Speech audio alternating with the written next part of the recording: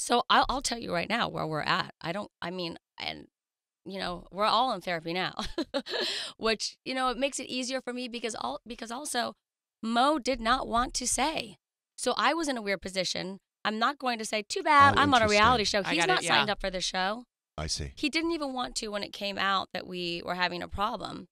And I put that post on our Instagram. Mm-hmm. He didn't want me to say that we're having a problem. And even my daughter said, you can't do that. It's obvious. Mm-hmm. And it's a lot psychologically. We've been together. I mean, I've been married almost my entire adult life. Mm-hmm. And I don't even know what life is without being with Mauricio. Yeah. It's hard and it's painful and it's scary. And I'm having to answer to these women who I don't know anything about their person. I have no idea what they do when they're not on camera. I have no clue, but they want to know what's happening in my bedroom. It's not fair. It's not fair. And like I've said, but we live together in the same house in different bedrooms. Is there another home too that he will go to? Like an apartment? We fortunately are in the position where we have other homes. Yeah. And so he can go to the other home. You can go to the other home. Yeah, but we don't really. I mean, he spent a lot of time in Aspen recently while I was here. And then I went there for 2 weeks with our daughters.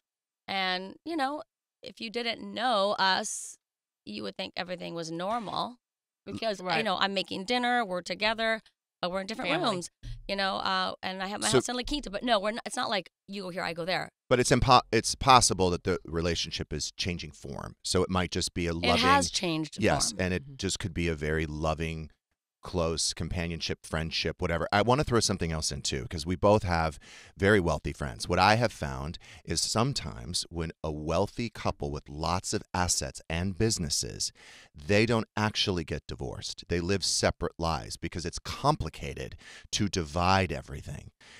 Does that ever occur to you and Mauricio? Like, if this doesn't work, do we actually get divorced and start splitting things up and try to sell businesses? I mean, that seems very complicated. Well, that sounds very difficult, yes. Well, that's not what my main focus is. I mean, if we're not going to be together, I would get divorced 100%. I would not live like that.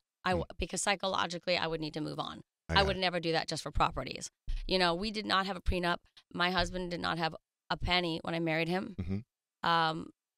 I mean, we had to, his grandparents gave us. You bet on him, but that was a good bet. He was in the clothing business when I met him, making no money. And, my mom lent us money when we were first married. Yep. We didn't. Well, there was one Christmas we didn't have any money for Christmas presents. My mom gave me money, and then his grandparents helped us. So we built everything together. Yes. And there's no prenup. I love when people say, oh, Kyle's just hanging. I love when I read these comments. Yeah. Kyle's just hanging there for his money. Honey, he didn't have any money when I married him, and it's our money. And, let's be very clear about that. So you would want. It's very clean cut. Everything is half, regardless. So that's not an issue for me. And I mean, we would probably just keep our homes. We don't fight. We're not a toxic couple. You never would see fighting in our home, ever. I mean that seriously. I'm not just saying that. We were talking about this with my kids the other day, and they said, we've literally never seen that. We say, getting annoyed with each other, and we're like, but never fighting. It was not about that. So it would be, we just go our separate ways and maybe keep the houses. Yeah. It's kind of, I would imagine being married so long, it's kind of your identity. It's who you were. Like you said, much. You spent your whole adult life with this man.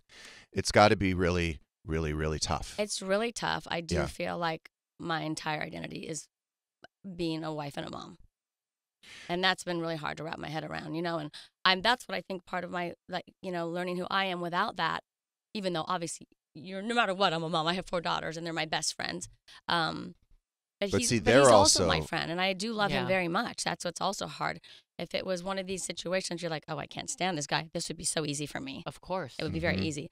It's easier to be angry. Yeah. Yeah. Yeah. And I can guarantee you, I do not want to be in this position.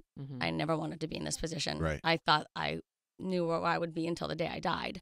So that's a lot to process. Your whole life got turned upside down. My whole life. And obviously there was things that we had, kind of dealt with since the beginning of our marriage that you kind of put aside. I was pregnant, nursing, baby, and then they'd come up again. And then you kind of get to a point where you're like, well, am I still dealing with that? And then, were there things? Yes, of course. Otherwise, I wouldn't be in this position I am today.